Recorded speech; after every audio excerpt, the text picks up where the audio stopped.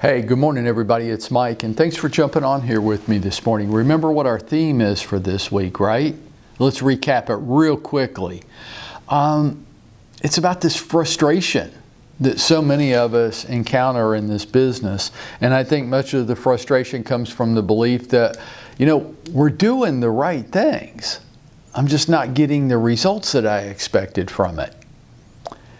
And I think you're probably right. I think most of you are doing the right things. So where's the frustration come from? Really three areas, right? We talked about this Monday and Tuesday. Consistency. If you're not going to be fanatically consistent, you're going to have a problem in this industry. If you come in and out of motivation, you're going to have a problem. The number one trait that all productive agents share in common is the ability to be very consistent. It is the persistency of your consistency. Number two, you're doing all the right things. You just aren't scaled. You're just not doing it with enough people. Less than 3% of the population is going to move this year. You're just not touching enough people each day. You're doing the right things, got to get the scale up. Or the way I like to tease you with it, right? Add a zero. Okay. And number three, and this is really where the focus is this week, you're doing all the right things, and some of you do have the right scale, but you don't have an effective follow-up campaign in place, and the money is all in the follow-up. Let me say it again, because it's a big truth. The money is all in the follow-up. If you don't have a robust, effective, strategic, consistent follow-up campaign, you are going to get frustrated. You shouldn't be shocked by that. You are going to be left with this feeling that I'm doing all the right things, but I'm not getting the results that I expected. What's going on? Your follow-up sucks. And you're not giving people a chance to consider you as their top-of-mind credible expert. You have the fantasy that you can touch people once, maybe twice, and that you're going to be memorable. You're not. You're not that memorable. I don't care what your mommy's told you. You're not that special. It's an ongoing campaign that we as professionals have to conduct with people to stay top of mind with them. Yes. Even your sphere of influence. Shocking, right?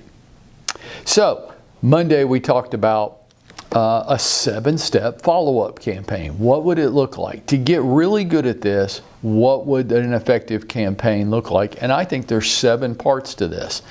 On Monday we discussed the critical importance of using a CRM in your business. Some of you are going to fight me on this, I guess for as long as you need to, but without robust use of a CRM product, and I don't care which one you use, we'll give you Moxie for free, but if you want to go out and buy one on your own, I don't really care. I think they're all pretty much the same. You just have to use one. And everybody you know on the planet has to be in there with campaigns, notes, contact information, everything set up. Yesterday we touched on part number 2. Within 12 hours of meeting somebody, they've got to get like a 10 to 15 second text video from you. Why? They're much more likely to remember your face than your name.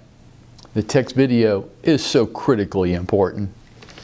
And yesterday, the third part of it, we discussed, okay, right after you send them the text video, write a little short handwritten note, put your business card inside, drop it in the mail to them within 12 hours of having met them. Why? Well, you're going to say pretty much the same thing you said in the text video, but they're going to get that 2 to 4 days later, so it's another little touch. And it was the second chance to hand them your business card because they probably threw your first one away. Okay, let's move on to number 4. Phone calls. Now, the purpose of the phone call is to set up a stacking meeting. And if you've read or listened to the 7 levels of communication, you know exactly what we're talking about here. If you haven't read or listened to the 7 levels of communication, what the hell are you waiting for? Invest in yourself. It's not a long book. It's not a novel. It's not War and Peace. Come on. Invest in yourself. Now, I'm not going to explain it to you. Go read the damn book.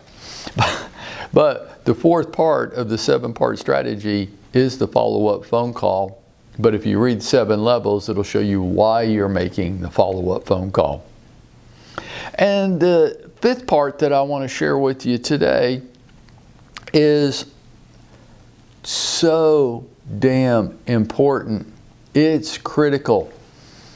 I want to ask you a question. In the past 6 weeks, how many times have you sent out via email your weekly embedded video message? 30 to 60 seconds. How many times have you done that? And if your answer is none or very few times, well, then that's where your frustration resides right there. Every week, as part of your follow-up campaign with everybody. Now, this is easier. It's especially easy if you're using a CRM and if you're getting all of your people in there and if they have robust contact information. Then sending this out to everybody is no big deal. And in 10 minutes, Rob can show you the trick, the hack of how to do it. But you're going to make your 30 to 60 second video message at the same day and the same time every week. And then you're going to tell your CRM, send this to everybody. And it's going to show up in my inbox. And it's just going to be a short little 30-second message from you every week. About what? I don't give a damn. It doesn't have to be about real estate. Matter of fact, it shouldn't be about real estate all the time. Maybe once every 4 to 6 weeks it's about real estate. The rest of the time it's about life. Well, I can't think of anything. Well, that's what people that don't want to do it say. Don't practice intellectual laziness. Come up with something. And if you have brain freeze, come see me. Between the two of us, I bet we can come up with something. What do you think? Intellectual laziness says, well, I couldn't think of anything, so now I don't have to do it. No. That's what weak and mediocre people do. You're going to, well, I can't come up with anything. Good. Let's do. Make sense? So far we've covered 5 of the 7 points, and we'll cover the other 2 tomorrow. But like just out of the 5 that we've done so far, who implements that with you? Of the people that you meet each week, who even uses 5 parts in their follow-up campaign with you? And what if they did? Would they stand out to you? And would that be true for you? If you did, would you stand out to them? And would you be going out and making it happen for yourself today?